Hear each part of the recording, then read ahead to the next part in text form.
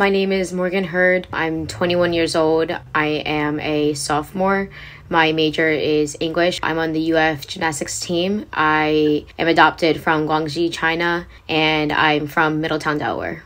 I started gymnastics at a really young age. My mom put me in a bunch of different sports to keep me active, and then gymnastics is the one I stuck with. And I always had big goals of going to the Olympics and stuff, even though I didn't really know what it meant. And I started homeschooling because of that.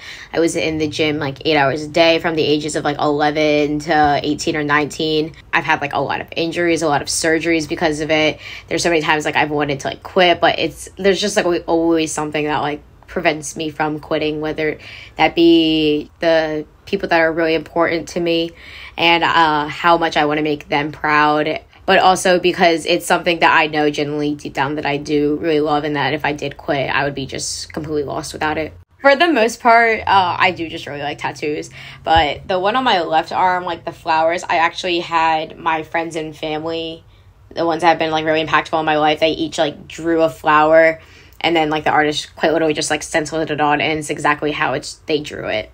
I mean, my family and my coach back at home has done everything for me, and that I know that they're always there to support me.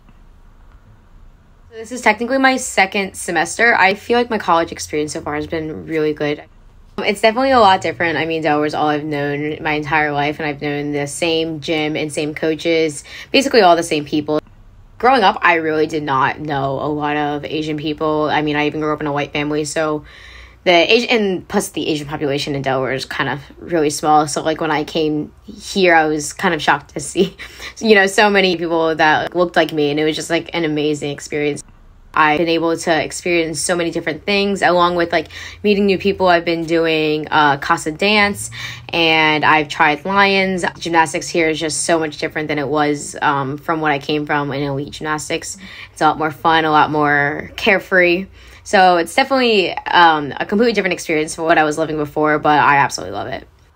I had done homeschool since I was in 6th grade and never kept in touch with anyone from elementary school or the neighborhood I had lived in, because I had moved to a different part of Delaware. So I really didn't have many friends outside gymnastics.